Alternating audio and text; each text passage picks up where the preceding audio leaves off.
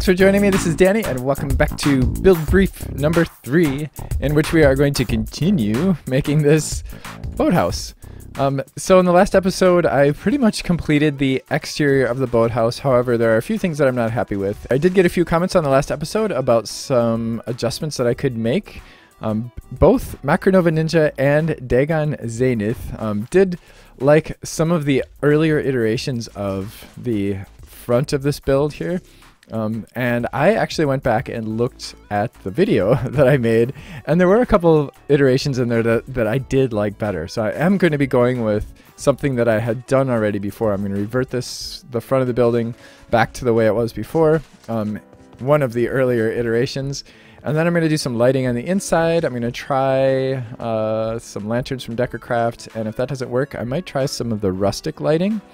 Macronova Ninja actually also suggested using painted wood from Rustic, which I have used in some of my other builds. I'm not exactly sure where I'm going to use it yet, but I'm thinking this front porch, because I really don't like the ironwood here on the front porch. I don't like the way it looks next to those oak planks. Also, Anze Kejzar, I hope I pronounced that correctly, recommended making some chisels and bits, details on the insides, like computers and radars. I don't know if I want to spend that much time on the details, but I probably will. I'm going to actually look at some Deckercraft stuff and see if I can come up with some nice boathousey type Deckercraft items, or I might chisel and bits some stuff. I don't know if I'm going to do... Oh, I was thinking even a vanilla map wall would be pretty cool in here too. So yeah. Let's see how this turns out.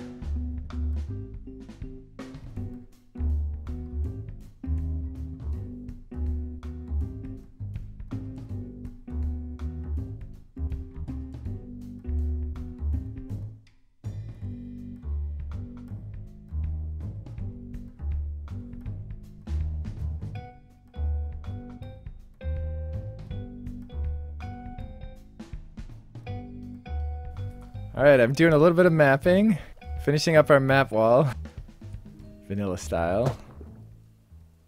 There. Now we can head back to our boathouse and see what it's like arriving and pulling into our little boathouse.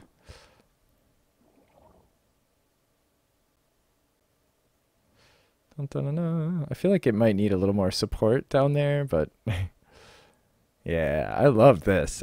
I really like how this is turning out. Nice. And that goes there, that goes there, and that goes there. Nice. There's the map of the area. Alright, so I am done with this boathouse build for now. We may come back and revisit this in the future, but in the next episode, we're going to start doing a little bit of road and bridge building, but let me give you a tour of this place before we move on. So here is obviously the main boat room of the boathouse that we just arrived in. I got these lanterns from Deckercraft. They don't emit light apparently. I seem to remember that you could click on them and they would give you light somehow, but I can't figure out how to do that. So I have up here an oak plank light. You can tell it's a little different than the other blocks from the inside. From the outside, it doesn't. From the outside, it just looks like an oak plank block, but the lighting is a little funny on the inside. So I'm not going to worry too much about that, but basically it's from Ferdinand's Flowers. You just craft a oak block with a torch and you get that. So that is kind of making up for the light that these things would be emitting. It actually, at night, it kind of looks like the lanterns are, the light of the lantern is reflecting off of that. I've got the rustic lanterns in the corner down here with this iron lattice from rustic. The iron lattice is pretty neat. It's actually, I don't have any with me, but it's fairly cheap. It's iron, but you get 16 from 5 iron ingots, and they connect to each other. So you can make like grids of these or whatever. Obviously, we have just a vanilla map wall here. That's interesting that half of that island is like that. So we can see our whole area. We can see us in the boathouse right here. Very, very nice. And then up here, I did the same thing. I've got the lattice. I ended up putting the oakwood stairs on the inside here just to kind of hide the inside of those roof blocks. So as you can see, I did decide to go with the red terracotta on the outside. Now I had done that in the last episode, and then I decided I didn't like it, and I tore it down, and yeah. But I've brought it back because I decided again that I like it, and also MacLeod Ninja said he liked it too, which made me take a second look at it, and I'm like, yeah, that's pretty cool. So then I've got the architectural blocks out here. These are the balustrades made with the ironwood logs, and then this is rustic's painted wood. So you can take any vanilla wood plank, and actually I can show you, and surround a die with it, and you get these just like you're making terracotta or something.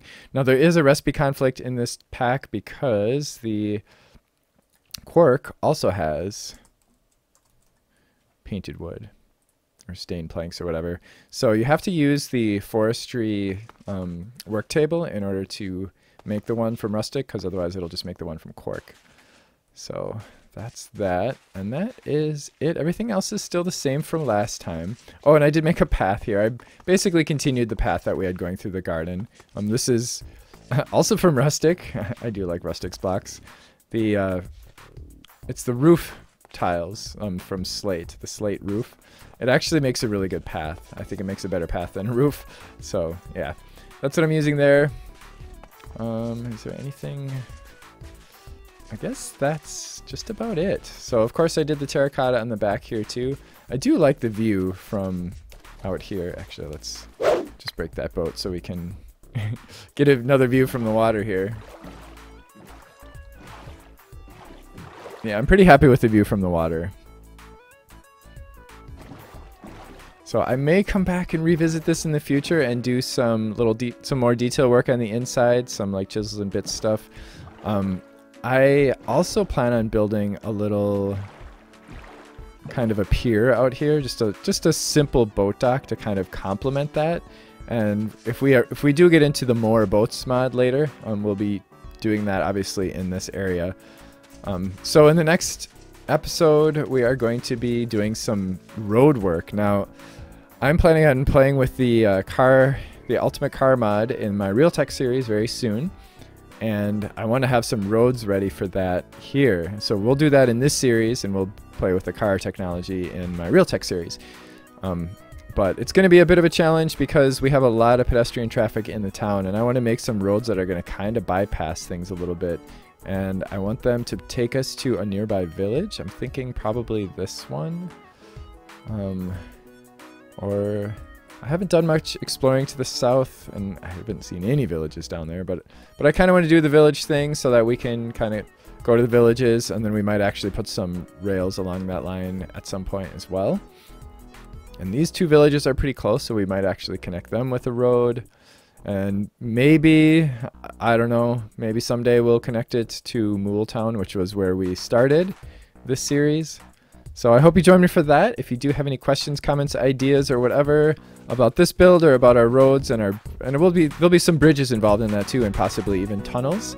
If you do have any comments about this build, I'm certainly not opposed to going back and tweaking some things here if some ideas come up or whatever. So feel free to leave those in the comment section below as well. And if you did enjoy this, don't forget to click the like button and to join me next time. Thanks for watching. Bye.